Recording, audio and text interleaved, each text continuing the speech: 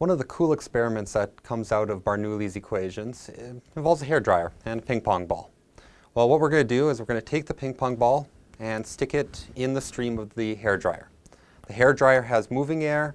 The air around this stream that comes out is not going to have that moving air. So the pressure outside of the hairdryer will be greater than the pressure inside the stream of the air coming out of the hairdryer. So hopefully this will work.